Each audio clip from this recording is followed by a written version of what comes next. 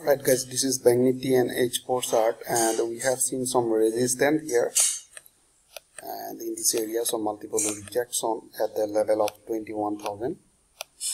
So it's just showing strong resistance right now. So if you wanna take buy, so we must close our position somewhere here. And today you can see price just opening a gap up, and we are focusing on up to this level as a resistance, and we are looking for target.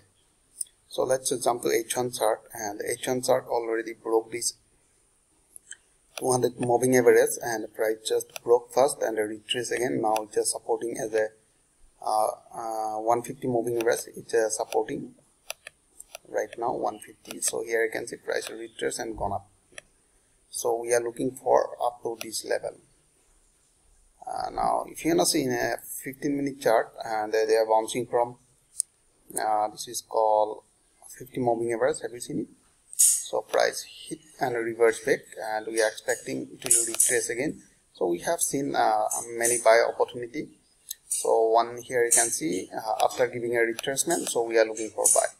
So if you wanna see in a 5-minute, and in that case we are using 20 moving average. So where is the 20? Here you can see 20. So I drawn as a support because you can see price are bouncing from 20, so we need a retracement. So that will be another buy opportunity. So I hope you enjoy this video. If you like this video, please like and subscribe. Thanks for watching.